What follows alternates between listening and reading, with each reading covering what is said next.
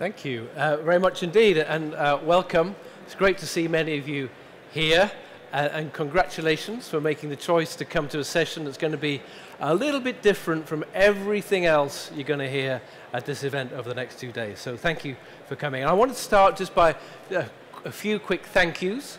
First of all, thank you to the Royal Academy of Engineering, who are represented here today. Thank you to the Engineering Council. Thank you to RS Components, Publitech, and also to 19 Group, because all of those people have worked with us to help to make today possible, and we couldn't do it without the help of our supporters. So a big thank you to all of those. Now, we are Engineers Without Borders UK, and we're a not-for-profit.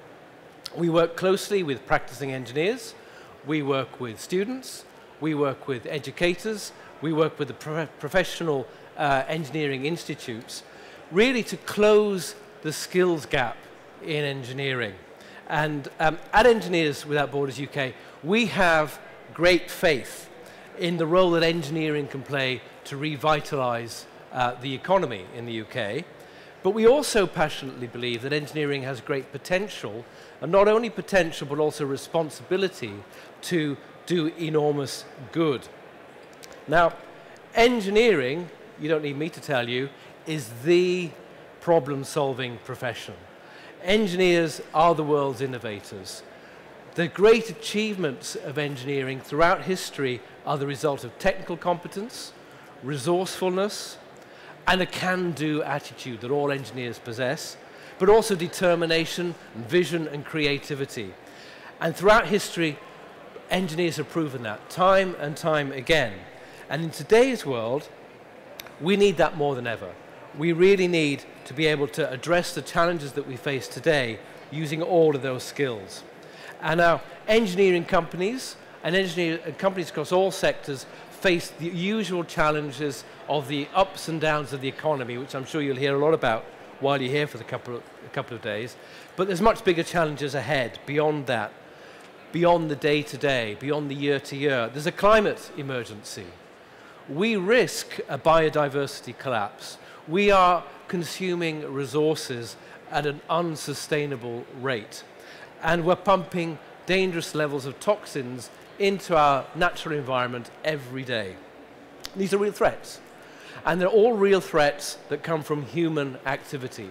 And engineering touches every area of human activity. There's nothing you can touch, nothing you can feel, almost nothing you can experience that somehow hasn't been influenced by the engineering process. And we want engineers to help us face up to those challenges and really take the opportunities that come with facing up to those challenges.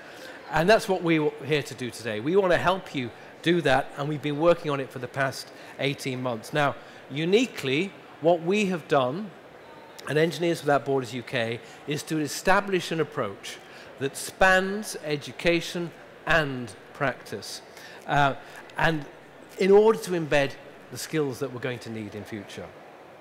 And at the heart of our approach is a belief, a fundamental belief, that we can ensure a prosperous future for humans while also regenerating our planet. And we call this global responsibility. Now, we're working with the Royal Academy of Engineering to embed global responsibility into university teaching through degrees, so that graduates will enter the workforce of tomorrow with the skills that are needed in the workplace. But today's conversation is not about universities. Today's conversation is about how we are supporting practitioners to help you prepare for the challenges that we're going to be facing increasingly. Now, over the next 40 minutes, we're going to introduce to you the Global Responsibility Competency Compass, why it's needed, what it is, and how it can help you as individuals or as teams or as entire organizations. Now, this tool is free. It's been endorsed by the Engineering Council, and it will grow as more people use it, as we learn to see how people put it into practice. So, without further ado, I'm going to show you a short video which explains the tool before we have our panel discussion.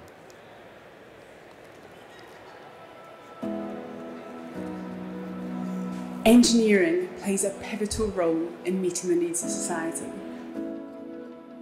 Engineering can significantly contribute to addressing global emergencies like climate change, biodiversity depletion, and fuel poverty.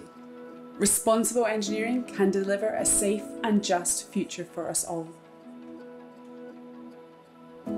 Yet, few engineering companies believe they have the skills to deliver on sustainability. We urgently need to upskill and empower our engineers to consider people and planet in their practice. That is why Engineers That Borders UK has developed the Global Responsibility Competency Compass. The Compass is designed to support individuals, teams and organisations across the engineering spectrum to balance the needs of all people within the limits of our planet. This inclusive tool will benefit practitioners across the engineering sector, whether you are a practicing engineer, project manager, ecologist, or those that feed into the process of engineering solutions. The Compass is backed by Engineering Council, which sees it as progressive interpretation of UK professional standards. So, how does it work? Well, the Compass breaks down into 12 key competencies to deliver sustainable, equitable, and ethical results. Individuals can use the Compass to support self-assessment. It provides a template to create a sustainability skills action plan using a learning library of relevant professional development opportunities and resources. Embedding this tool into your day-to-day will strengthen the evidence you have to attain and retain professional qualifications. The Compass also helps managers or team leads to identify and articulate the strengths and gaps in team capabilities regarding responsible engineering. Using the Compass to empower your teams and ensure projects deliver the greatest benefit to people and planet. The Compass can also support engineering organisations to assess and bridge the sustainability skills gap across their workforce. Engineers Without Borders UK Global Responsibility Competency Compass supports lifelong learning whilst navigating a complex and uncertain future. Embedding the tool into your daily work routine will give you confidence that you're applying responsible engineering principles at every level. Securing a safer and more equitable future for all is the best possible legacy we can leave following a career in engineering. The future of our planet is everyone's responsibility. We must act now. Become a responsible practitioner and start using the Engineers That Borders UK Competency Compass today.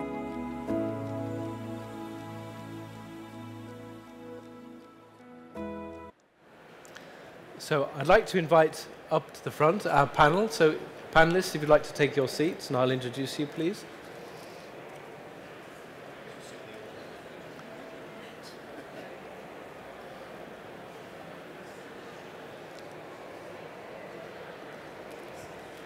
So I'll move in the order that people are sitting, so it'll be easier for you. So closest to me, Cleo Parker, who is a chemical engineering student ambassador at the University of Birmingham and president of the Birmingham University's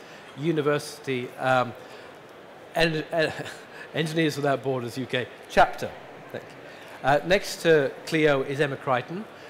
Emma is head of engineering at Engineers Without Borders UK. It was her voice you heard on the video. And Emma herself is, she's smiling, is a chartered civil engineer with 6 years' experience of working in the water industry in Scotland.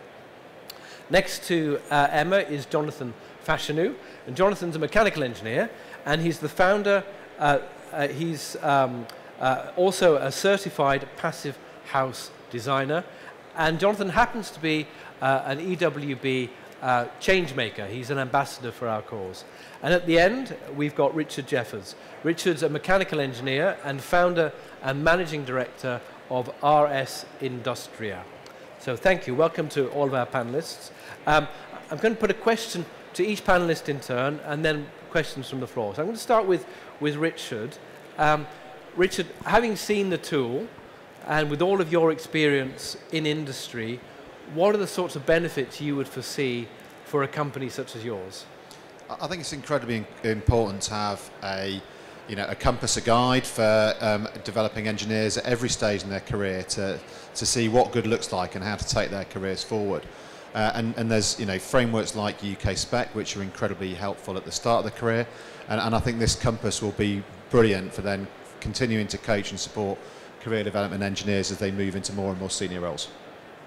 Thank you. Do you want to say a bit more? You referenced UK Spec there. Do you want to say a bit more about how the Compass might relate to the standards that you see in industry? Yeah, I think UK Spec is the document that as an engineer you get to know and learn in the early part of your career, and then you try and remember not to forget it in the later part of your career. It's about do I understand engineering? Can I do the maths properly? The first two parts of the framework, but then later on it's into the really exciting things, which is am I behaving ethically? Am I doing the right thing for society as well as the right thing for the business? And am I able to lead people through change and bring them along the journey with me? And I think this Compass will really help build out sections, particularly D&E within the UK Spec, and help people to understand how they should do it, as well as what they should do. The whole spectrum of opportunities there that go beyond the purely technical skills. I'm going to ask Jonathan to come in now. Jonathan, you're running a company, you're running multidisciplinary teams with very complex challenges and interconnected. How do you see it benefiting for your kind of organisation? Yeah, thanks, John. I think the biggest part is it being a multidisciplinary tool. So it doesn't necessarily just look at engineers solely, it looks at everybody operating in that space. Like, for example, we have a multidisciplinary company that borders around architecture, project management, and construction, and having a tool that allows everyone in the team move towards becoming more inclusive, more purposeful, more regenerative. To me, it's it's a win for. It also allows us to set a vision or a purpose that we want to head towards together as a team, and allows all the individual members to play a part in their own personal development on their journey towards that purpose. So a very interesting idea about building up the purpose of the team. Just elaborate a bit on the skills then, because this isn't just for individuals, this is about skills across a whole team. So do you see yourself kind of building a team around the skills that are in the competency compass? Oh, absolutely. I think the skills, I think the nice thing about the tool is it doesn't look at your technical competency. It looks at ethics and values of how we can deliver a higher order of value to our clients and to society at large. So that allows us to almost map out where the team needs to be and needs to grow and develop in order to get there. Thank you. Cleo, can I turn to you next? You're about to embark on a long career, a long successful career, no doubt, as an engineer. What does it mean for you? How do you see this kind of supporting a career path for you and for your colleagues who are graduating right now as well? So university has taught me a lot of fundamental skills to do with engineering, but it's really through engaging with engineers at Borders UK that I've learned the sustainability principles that surround kind of engineering. And so I've learned things like facilitation, sound reasoning, and also advocacy, but it's kind of learning how to apply those in a professional setting. And also looking at this tool, I've identified competencies that I'm missing but will make me a much better engineer for the future. So things like the system thinker mindset, where you kind of are able to appreciate all the different problems and how they interact with each other and come up with a solution that solves all of them rather than just solving them individually and possibly wasting resources and time. And then another one is the mitigating and adapting skill. So designing something that's going to adapt with time and still meet its purpose over its life cycle as the world is changing around us. So kind of they're both part of the regenerative principle of global responsibility, and that's where I'm missing the most in my skills. So they would be the places that I would focus on. But this tool is also going to help me as I work towards my chartership. So I'm hoping that once I graduate, I can start on that journey, and that this tool will help me tie in global responsibility principles to what I'm learning in my professional life as well. So I think it's a very interesting idea. There's some gaps there in the university education, which is not surprising. And also this idea that the professional engineering institutes need to engage as well, because you're thinking about chartership, and this could help you towards chartership if the institutes were working on this. Yeah, exactly. Yeah, that's what I need. Perfect. Wonderful. Emma, you're a professional chartered engineer, so you've got lots of experience in the water industry. So maybe bring a sector perspective to this. How do you see this tool being relevant to you and your experience? So I'm 33, and I was chartered 7 years ago. And I think what's really speaks to me is I'm really proud of being an engineer. I'm really proud of being part of this community. I'm also really worried about our climate and biodiversity emergencies and what I will see throughout my life, but also my career. I'm likely to retire in 2065 or 2070. And actually imagining what does our profession look like as it transitions and participates in the really urgent and necessary transition to net zero and beyond. But also, how do we bring out the creativity and the untapped potential of so many people working in our profession? I think this tool is exciting because it celebrates the vast breadth of skill that we need within our profession to be able to work with communities, to be able to think about the complexity of sustainability, of adopting inclusive approaches, of being able to understand what is ethical when actually we are now pushing at the limits of what technology can do. It's really important to be able to ask those questions. So I think this is a people-based tool. It's about investing in the capabilities of the people within our profession. And I think it's really relevant for me because I've seen certain things move through the profession since I've been within it in 10 years. Digital, as a bit of a move, comes through. I've seen greater diversity within the teams that I've worked in. But there's still this, niggle in me on how do we make working in the water sector or the energy sector or the manufacturing sector as creative and as collaborative and as aligned with what the world needs once more.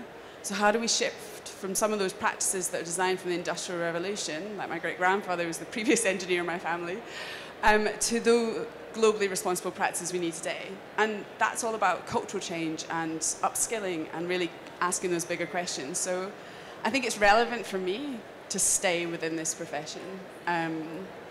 That's why I see the value in this tool. So it's interesting because what Emma's talking about really is like how do you navigate where you are and what learning you need to do to get the skills and knowledge and the mindsets to be globally responsible. And I think it's worth, Emma, just if you could talk a little bit about what sits behind this, because we're presenting the Compass to you today, but there's more behind it. There's a whole library of learning, which we haven't yet mentioned. So do you want to say something about that, Emma? Sure. So the Compass helps translate some of the complexity around what are the knowledge, skills and mindsets that are useful to do things in a sustainable, equitable and ethical way. But also knowing that professionals are busy. They might not have time to step out and do a PhD or a master's. And actually we want this ability to be able to learn on the projects in which we're working on, be able to apply learning and up to date and relevant and stay ahead of the curve. So the learning library, which is associated with this tool, it's online, provides professionals with practical learning that suits their needs. So we've gone through and looked at the range of different programs and courses and resources that really help people. And then we're providing that in a space that people can access. So I'm not sure if I'm explaining this very well, but yeah, you've got the competencies, you know what they are, but also we've curated a library of really useful resources and courses and programs so that when somebody says, what can I do? They can get to the point of actually doing something useful rather than trying to explore very broadly in order to hopefully land on something. So we're trying to signpost and provide professionals with what they need most, which is if I'm busy, I want to use my time well and learn something that's valuable that builds my competency. That's what we've been trying to curate and point to a whole range of organisations that provide that.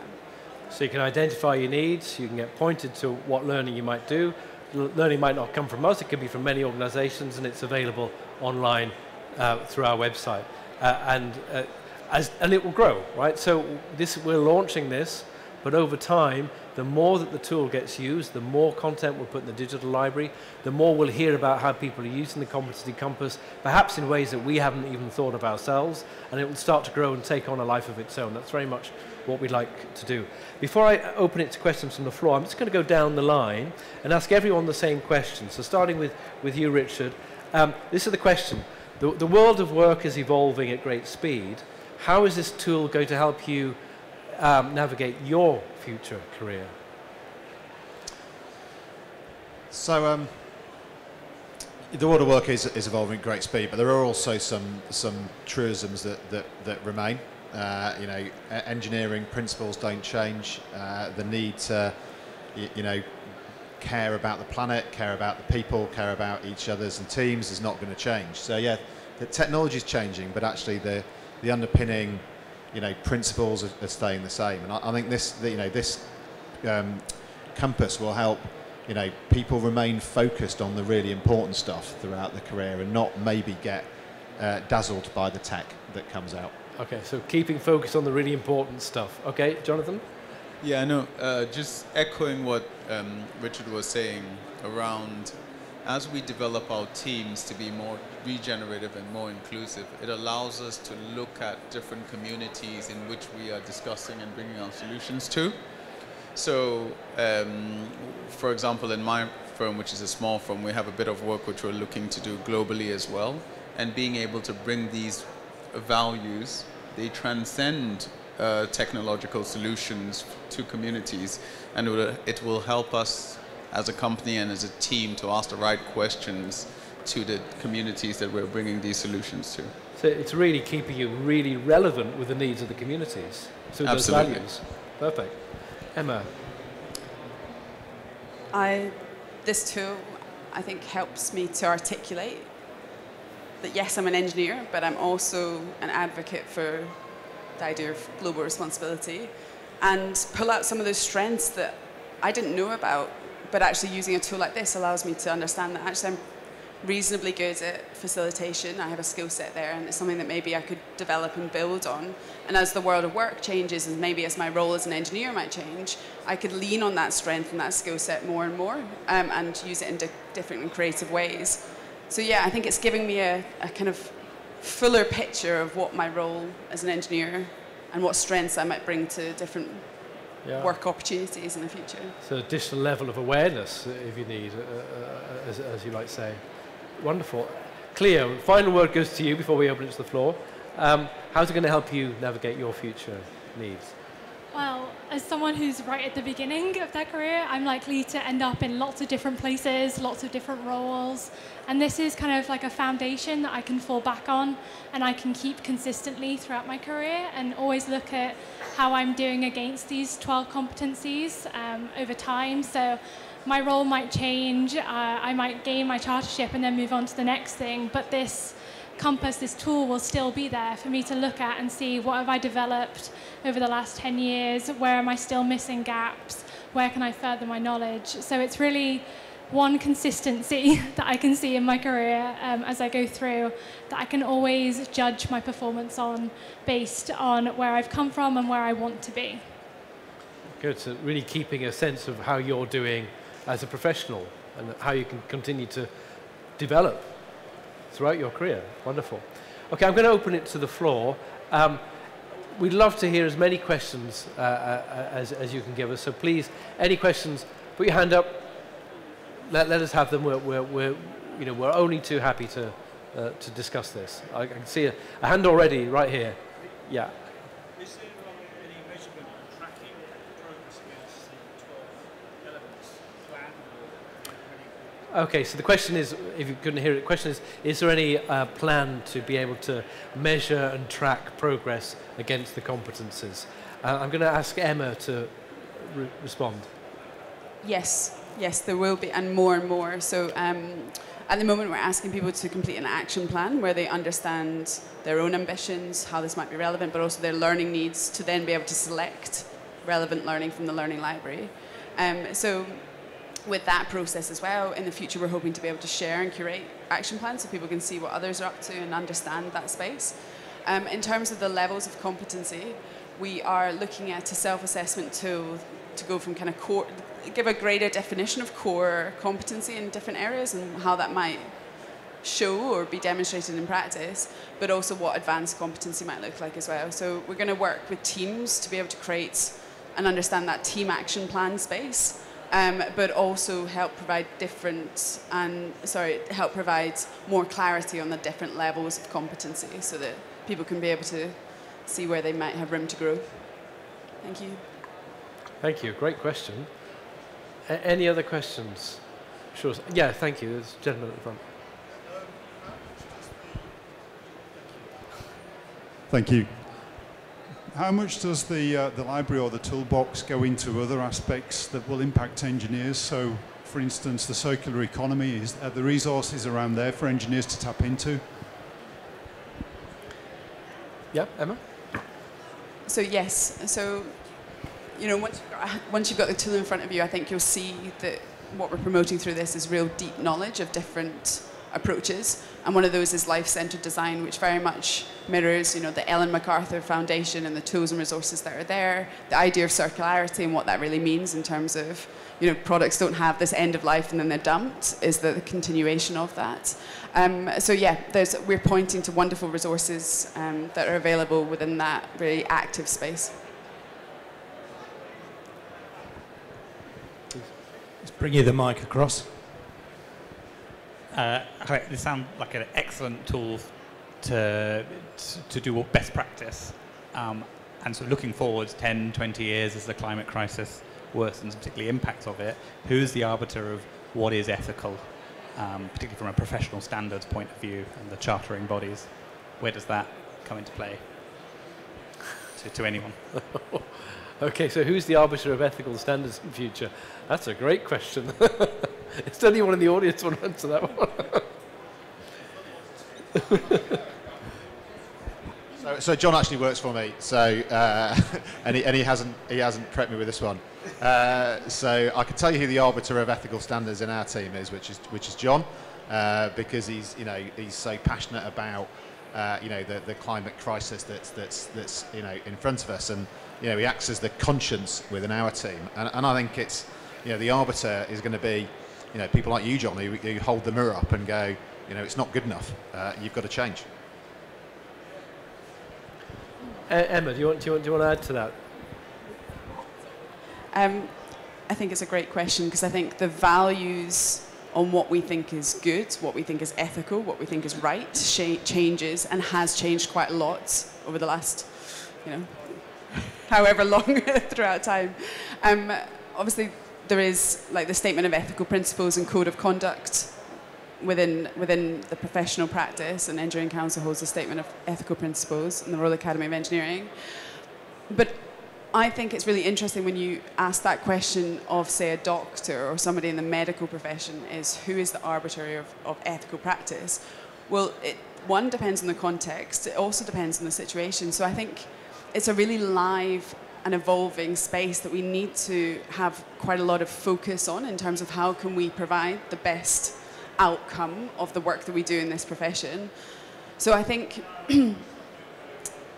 it's a space that I don't think we are yet actively having as a cultural feature in our workplaces, and I think we need to see more of that. We're seeing, the need for it come out of generative AI, et cetera, but actually that's been called on for a long period of time. So I think a tool like this could provide engineers a seat at the table in a broader societal discussions, because actually this isn't our responsibility to decide what is ethical for everybody else in the world. It is actually to be able to take a seat at the table in those wider conversations within society as well. Yeah. There's a contribution here.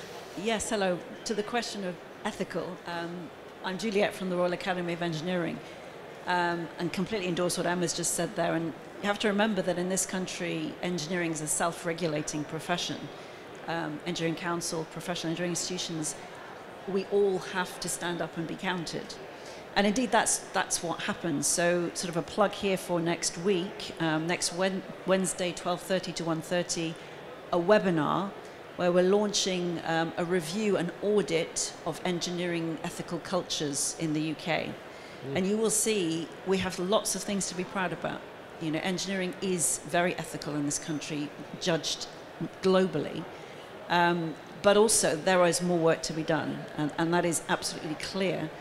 The review, it's a huge study that we're publishing on Wednesday, and there's going to be a panel debate, and you'll see that actually the profession is stepping up and saying, we understand, we're okay. Apparently, we are by some sort of measurement, we're the second trusted profession in the country.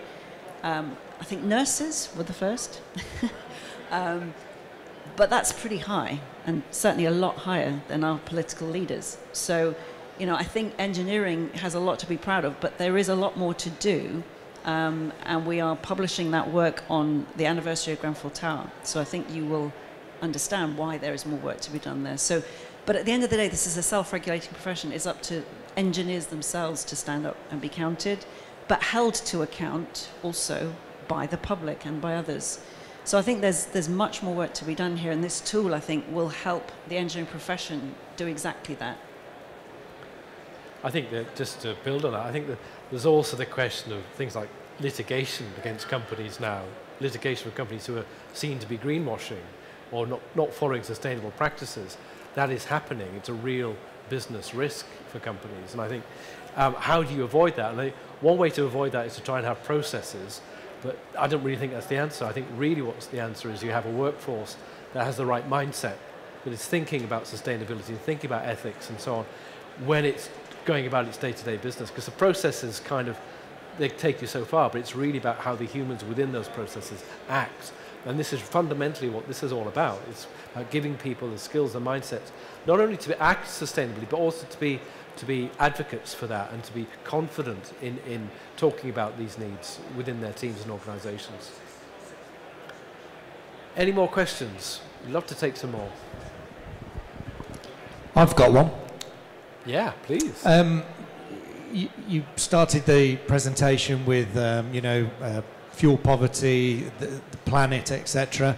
And then Emma, you said you'll retire in 2065, 2070.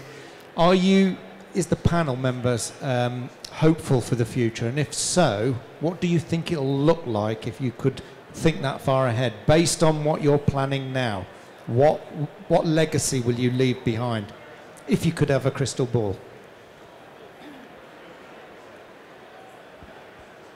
That's a tough question, isn't it? But we talk about the future, and you're the ones that are mapping it. Yeah. I'll be dead by then, so... I'll go first to give the others a moment to think about it. Am I hopeful for the future? Yes, and deeply worried. And people are suffering today from our climate and ecological emergencies. We might not be hearing those voices today, but that is happening. And I've looked very logically at the contribution of engineering, of big industry, light industry, manufacturing, transport systems, energy systems, and water systems, sewage systems. And actually, if you add all of that up, we are a 70 plus, you could argue it even higher, contributor to greenhouse gas emissions. So actually, we can champion individuals to do particular actions. That is not a bad thing, to change your lifestyle. But actually, the bigger impact comes from the practices that happen within engineering. So my hope for the future is that our profession can bite off the biggest chunk of the change that needs to happen. That's not very articulate, but that's what I mean is that I think if this profession could lead and evolve and transition, it would have a knock-on impact tangibly in terms of how successful we as a humanity are to keep our safe climate and rich biodiversity of life. And final point, I think, what do I see for the future? I would love to see more diversity within engineering. I would love to see us being framed as a creative profession. When people think of creative professions, they don't jump to advertising, they jump to engineering. And I think being able to live in a way that, my values at work reflect the values that I have and want to give on to, if I should ever have children, that type of things. And finally, I don't think hope is enough. So that's why I hesitate on hope, because actually I think my ability to make change, to have an impactful career is based on my ability, not on the words that I say. So I think the actions that I will take, I think, will be far more important, but also I think the actions that we all can take is far more important than companies coming out and saying lofty things, gaining all of the marketing from that. It's the ability to then meet the things that we say will keep us the trusted profession of the future. Otherwise, a big question mark should be on that. All right. Yes, I'm very hopeful. I've got a 6-year-old and a 4-year-old. And the conversations they're already having at that age gives me a bit of comfort that they seem to know what they're talking about more than what our generation or generation before us knew what they were talking about. What this tool is helping is really what the next generation needs to be able to look with optimism, optimism at the future and basically go, you know what, I'm able to be part of that solution. And I think that's what's really important. What this tool gives, people like Chloe that are coming out of university is, one, agency. It gives them the ability to be responsible and take ownership for the solutions they're putting out there into the world. And it also allows them the level of empathy and compassion to be able to step in the shoes of other people and basically go, this is what's going to happen. So those are, I think, the 3 ways in which this compass can be really useful in how it shapes the thinking of everybody that is using it. And as long as we like, for example, the Engineers Without Borders, as long as they keep on trying to challenge and change the norms of engineering education, I'm pretty hopeful, yeah.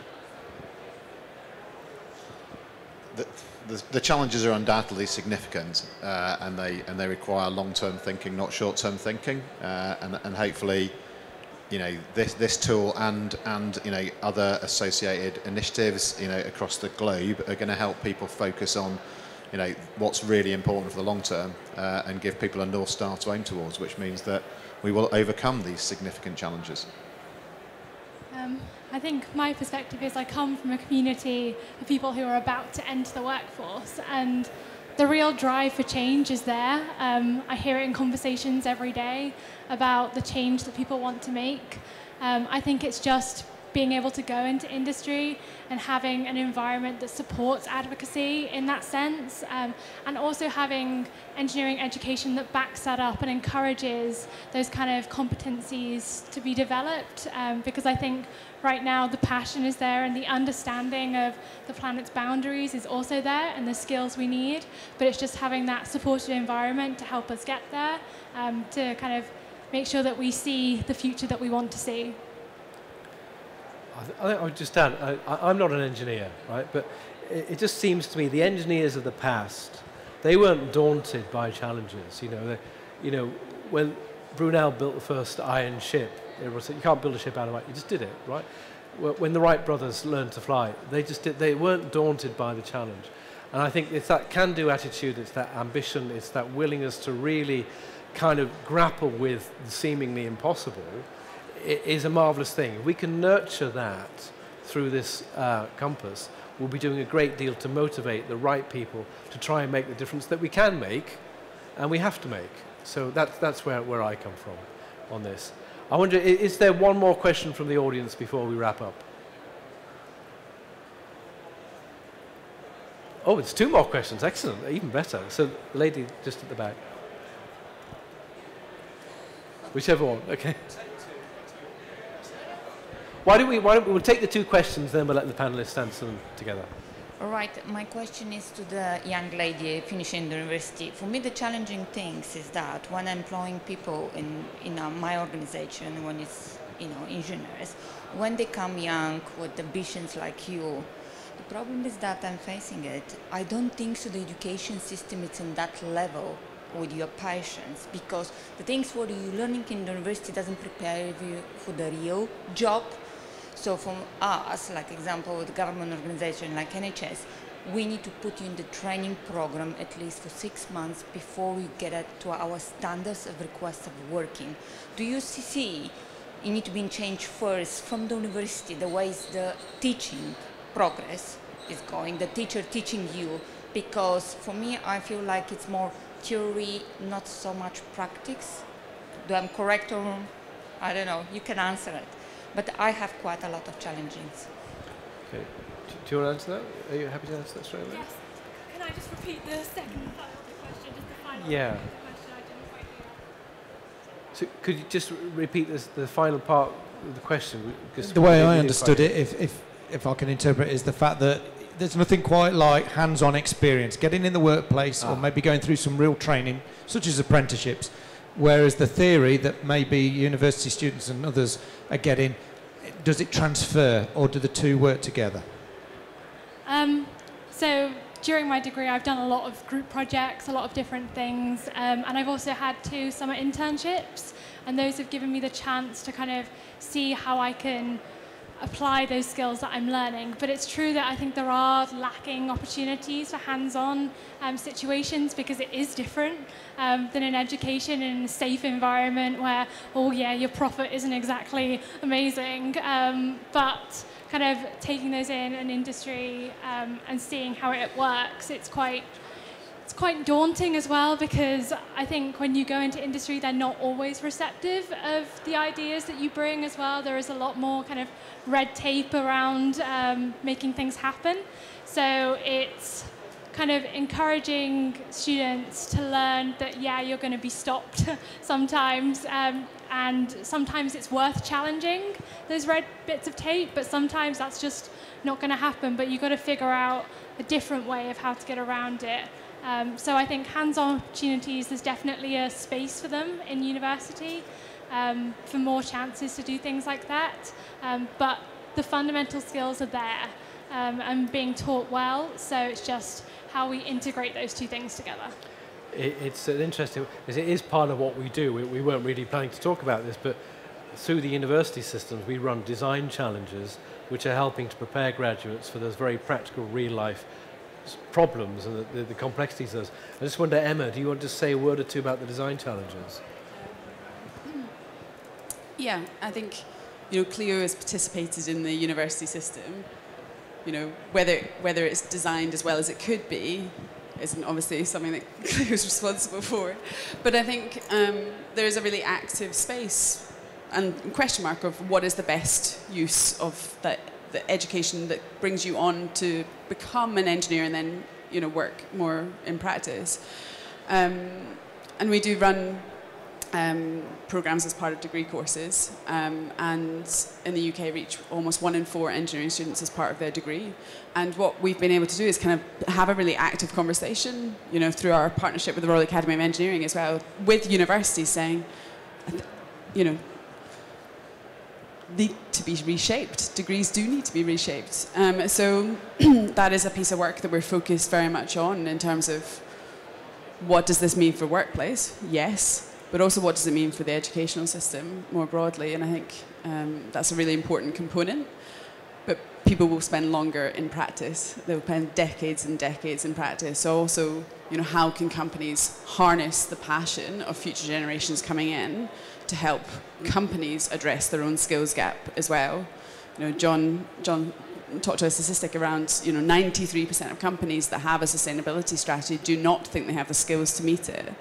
So, how can we bring in and nurture some of that passion to be able to be part of addressing that gap as well? It's part of the unique thing we've done. So we've got this idea of global responsibility, and we've set the 4 principles, and then we're applying it to education and to employment at the same time. So the 2 kind of mesh together, which I think probably no one else has done. So this is very much what we're trying to do. Education, employment skills, how do you align them around a common set of principles that are going to meet the future skills needs? I think there was going to be another question over here. I'll keep it brief. Maybe it's 3 that can answer this because Chloe's new to her career. But what I see here is what you're trying to do is make a change, but there's going to be lots of barriers in the way that we've built up over the years, going back from the Industrial Revolutions. For each of the panelists, what one barrier would you want to remove for your industry that just enables this to make it easier? Complacency. You go first. I'm still thinking.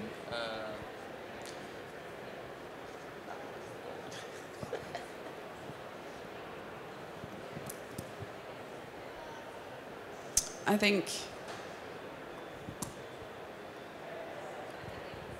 for companies to really integrate this rather than have it as an add-on or side-on, or if you happen to have a passionate person in a team, to be a conversation. So yeah, I think one barrier is moving from it being very ad hoc sometimes to being actually a real core part of learning and development for all staff, and you know, part of the culture of the organization, and in a similar way to other, you know, safety is a core part of culture.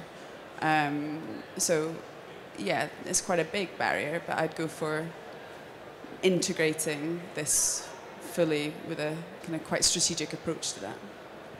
Yeah, I would say accessibility, because our industry is not as diverse and inclusive as it could be.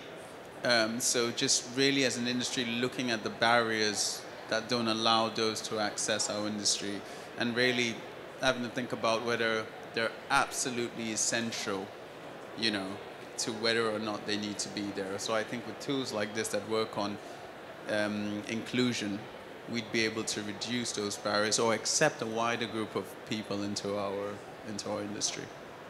I just want to give Cleo a chance to say something, because you haven't seen the barriers in industry, but you have spent the last 3 or 4 years doing a degree, so you've some sense of barriers perhaps in the education sector. That is there something you would change in education that would help this? I think it would be the slow moving. So I have had many discussions with our head of education in the chemical engineering school about what changes I want to be. I've been a student voice ambassador for the past 2 years, and I've worked tirelessly to try and get student voices out there and get the opinions happening. And everything just moves so slowly. We have to fight and fight and fight to get something to happen.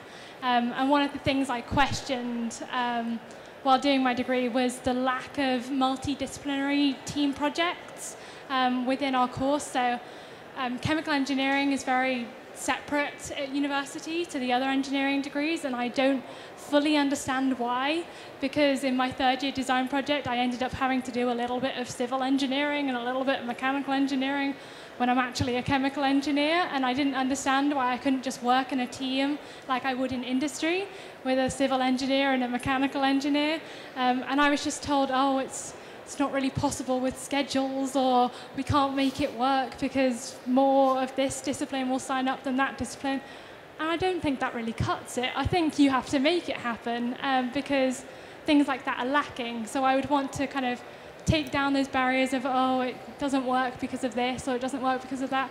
Just try it and see what happens, because I think it will make the future better of education and engineering. I think that's if we have one quote from today, just make it happen. Cleo, you've summed it up in 2 or 3 words. That's just brilliant. Any more questions before we wrap up? Okay, I'm not seeing any more hands. I do hope you've been excited by what we've presented today. We're excited about it. We think there are great possibilities. We hope you'd like to learn more about it. So come and find us. We're at stand L40, I believe. I remembered it correctly. L40, just down that way. Come and talk to us. We're here tomorrow as well. Our website also has all this material on it. So look us up, Engineers Without Borders UK. You'll find us through Google very easily. And download and look at everything we've got. But please do engage with us in future. We want to hear feedback from you. We want people to get involved in everything that we're doing, not just through the Compass. So thank you very much for coming, and please stay engaged. Thank you.